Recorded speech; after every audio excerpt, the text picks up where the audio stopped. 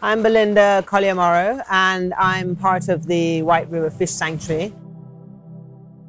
How I became involved is that born and grown right here in White River, you know, we've seen the corals go down, the fish size go down, the fish catch go down.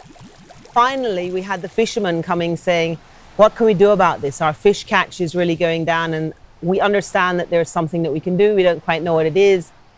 And so the core reason for the fish sanctuary is to say, how can we regenerate the fish? How can the fish come back? But fish don't live in isolation. You know, they live in the whole habitat. The whole habitat has gone down, declined. The corals have gone down. There's a lot of algae around. You know, it's a sort of symbiotic thing. You know, the less fish, more algae. But they both need each other. So we've been working on the whole habitat, not just improving the fish count themselves. So we need to restore the coral reef and rejuvenate the coral reef that we have for habitat for the fish. We also need it because it's a barrier.